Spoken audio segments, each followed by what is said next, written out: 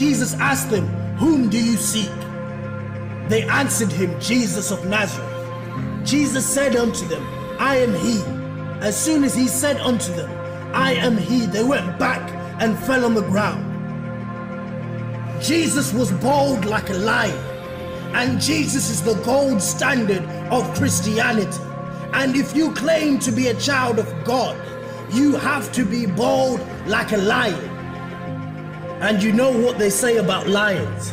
Lions don't lose sleep over the opinions of sheep. For you to become everything God has intended for you to become, to reach the heights God has planned for you, it demands boldness. It demands boldness to be a child of God. It demands boldness to walk by faith and not by sight, to go where you've never walked before. It demands boldness to reach for what you've never reached for before. It demands boldness to win. It demands boldness to break chains. It demands boldness to fight when you're tired. It demands boldness to be above average. It demands boldness to be more than a conqueror. Boldness, boldness, boldness. I don't think you understand me. The door is open to those bold enough to knock. It says in the word of God, "Ask and you shall receive. Seek and you shall find. Knock and the door shall be open." Society where we have access to many religions, how do we decide which one to follow? Well, I only know one way of deciding which of anything to believe is on the basis of evidence. You see, there's a confusion about faith. Many people have accepted Dawkins' definition of faith as believing where there's no evidence. That's nonsense. Faith is an ordinary word. It's not just a religious word. It's an ordinary word. It means trust. And usually, I suspect that all of you don't trust either facts or people without having evidence, or else you're a bit silly. And your bank manager won't trust you with a loan unless you provide evidence of collateral. Isn't that true? We all know what evidence-based faith is. Come on, y'all. Use your mind. Open it. Like, really think about this. Really think of, that's why I said, I can look at spirituality and know how it is forsaking the Lord by knowing the Bible. By knowing Satan's tricks.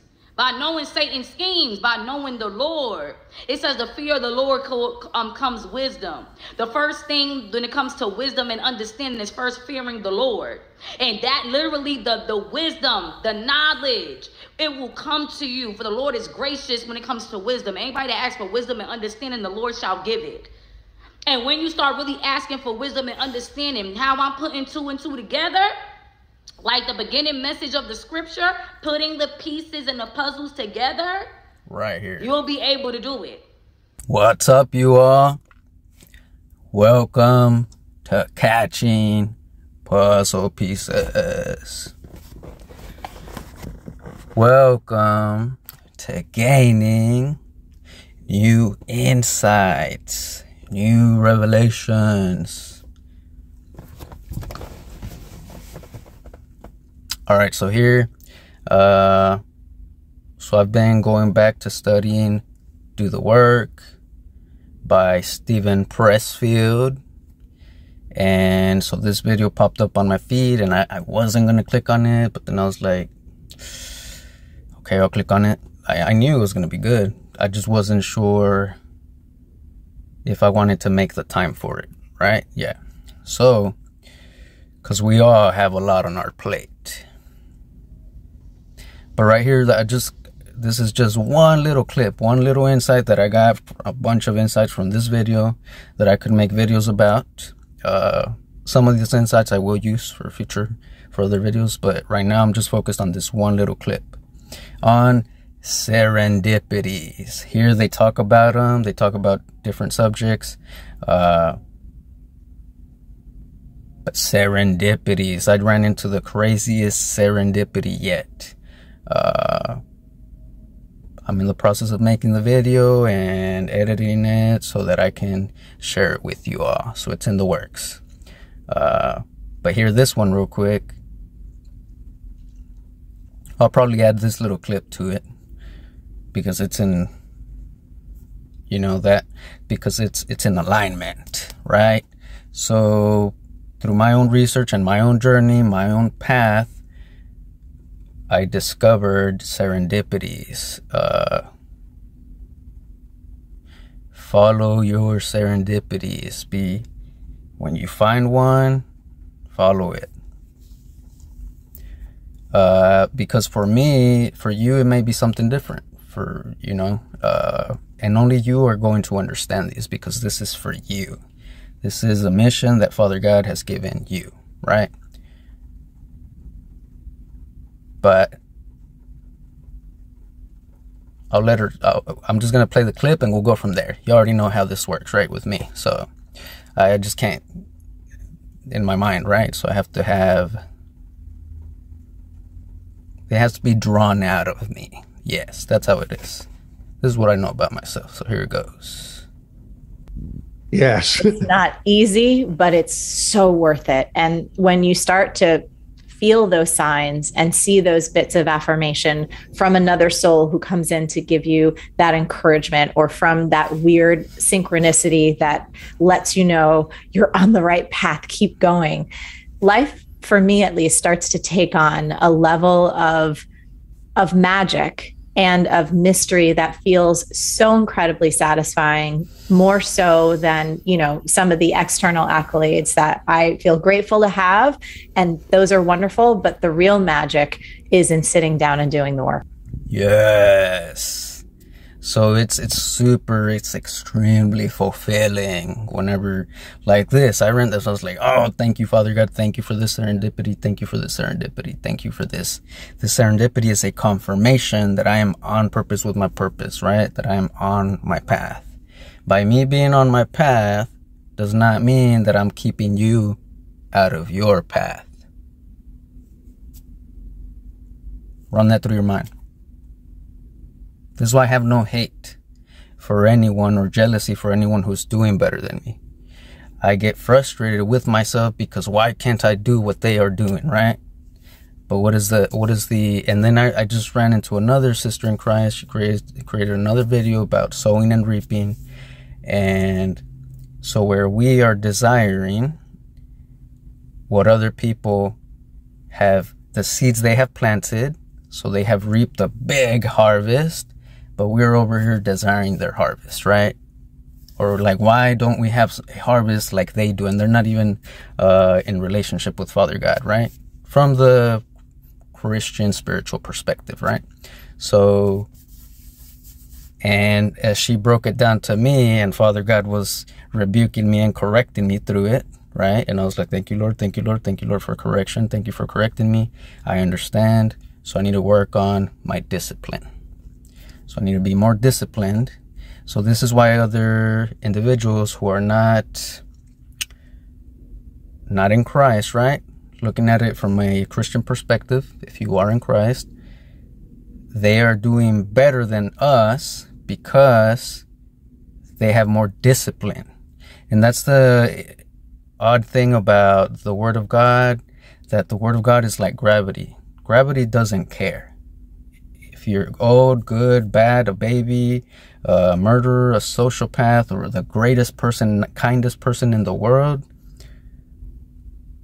if you go and if you fall down off of an 80-story building and you hit the ground, you're going to splatter.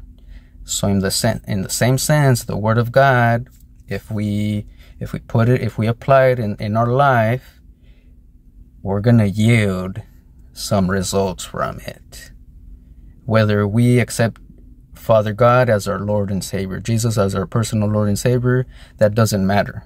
You could still be honest, not lie, not cheat, not any of that, and apply the Word of God to your life. You could do that and still not be in relationship with Father God, be submitted to His will, right? So maybe that's where religion and spirituality is different. I don't know. I'm still trying to ask Father God and give me clarity on that, right? Because I still don't know what religion is, what spirituality is. I don't know. Some people say I'm religious. Some people say I'm spiritual, probably. And I'm like, I don't know. All I'm doing is relationship with Father God, surrendering, and, on purpose with my purpose. But I'm going to play the clip again for us. It's so powerful.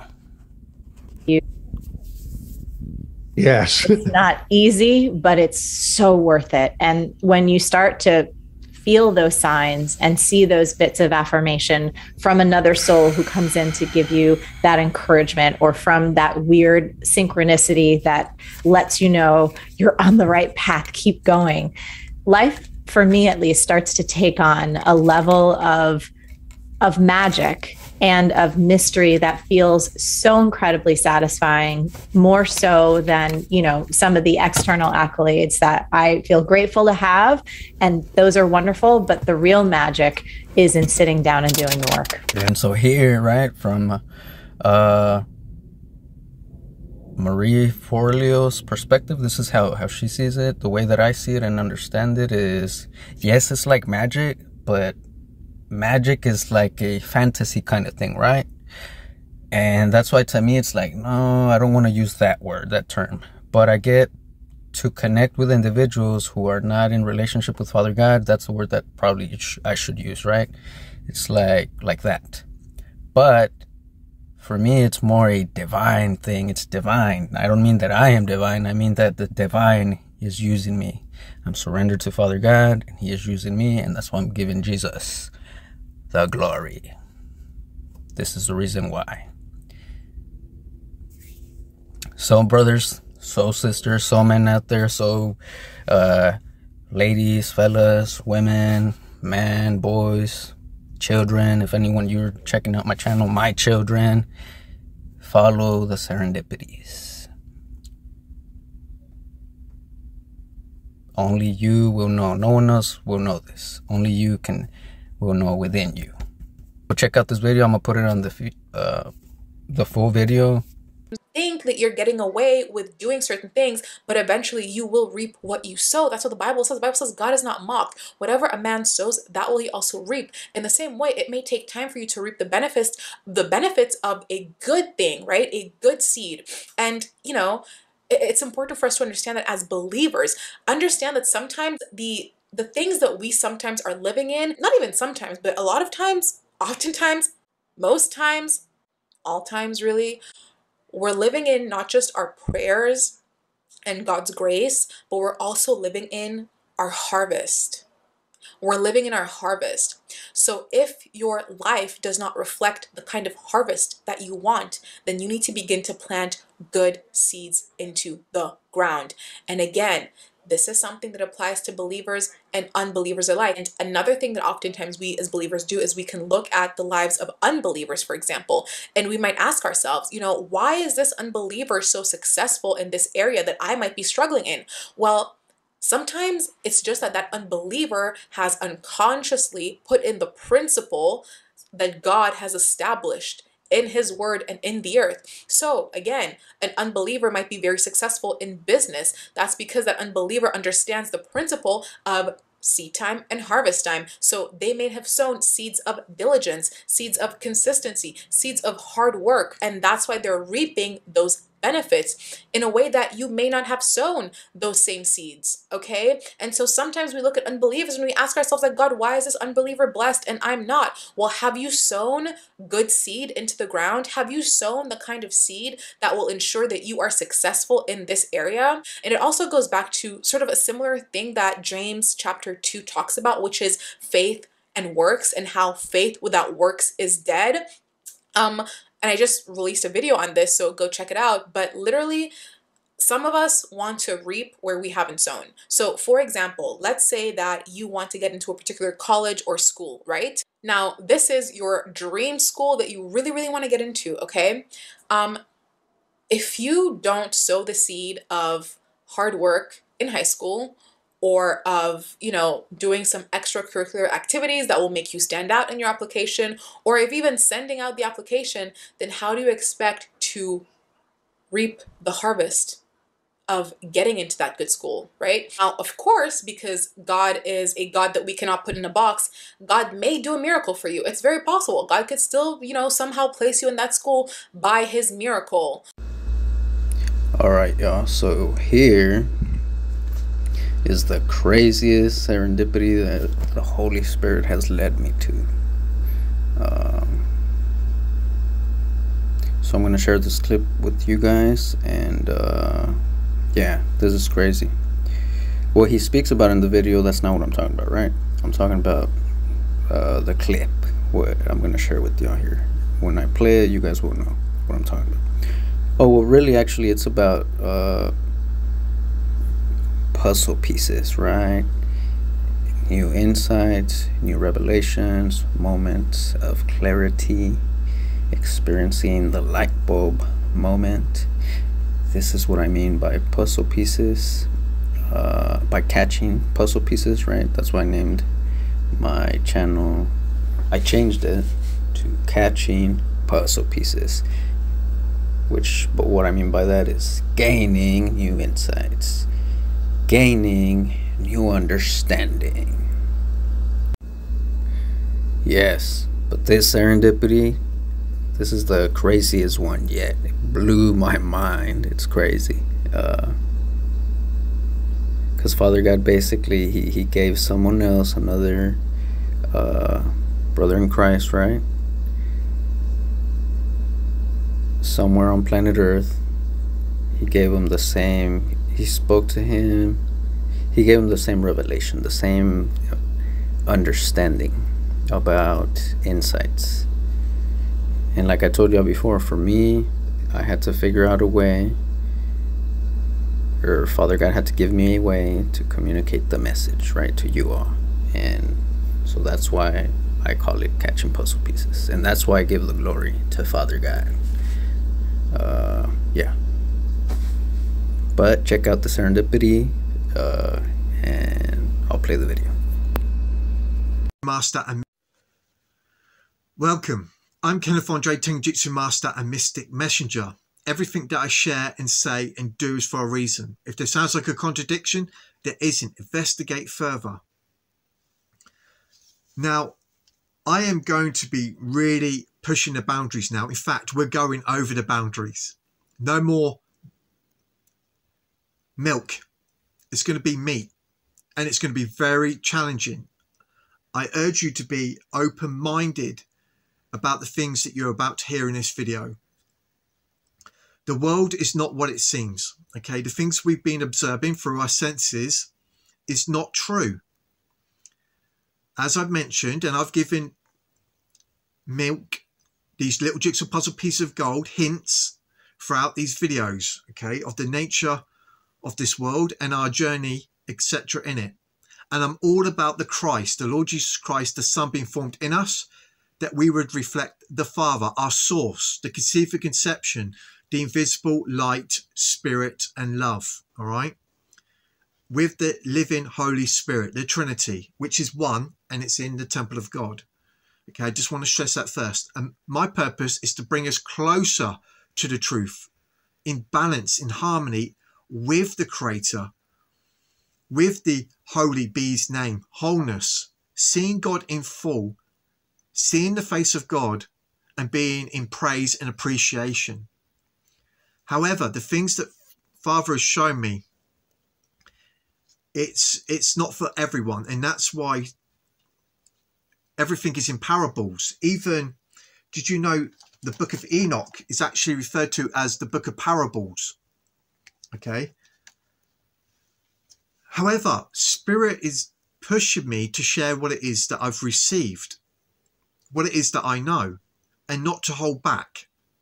And hence, I'm going deeper in this video, and I'm going to be saying some things that many would struggle with, maybe think I was crazy and go off and carry on with their life, and that's fine. Okay, I wish you all the best, I really do, but nonetheless, I've got to share what it is that I've learned over the years, studying day and night.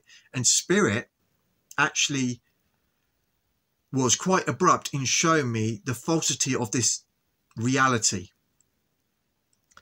that I would be able to distinguish between that which is false and that which is true. And I know that where I am is completely fake. It's not the real reality. I've seen the visions. I know where I come from. A place I call home, which is our reality. This world is a shadow century copy, as told us in the Bible. Okay. God in his word gives us the keys to pass through the gate of rulership, because this is a season of ruling and reigning. And the Father told me, I'm going to give you keys in this season for 5784 for the door that we are going through. It's not just for me. I can't keep it to myself. I have to share with my brothers and sisters and the other chosen ones, because when we prophesy, we only prophesy in part, right? And I have a piece of the puzzle that will help the next man or woman of God, right? So I have to do my due diligence by sharing what the Lord gives. How you want to go and how you want to get there. You got to control it. If not, it's over. A good human being, a fulfilled human being, doesn't need to break anyone down. All they do is want to build you up. So anybody you meet that calls you out of your name, that bullies you, that messes you up, that makes you feel not lifted, they are dealing with something deep-rooted. When you quit, your mind says, we're done. One mentality that you must have in life is that regardless of what's in front of you, you still must grind. I'll never be in the Olympics. I'll never be a professional athlete, but still I grind. I fail at most things I do, but still I grind. I don't want to do half the shit I do, but still I grind. And that one day, you see me down a dark alley, run at 1 o'clock in the morning, know one thing.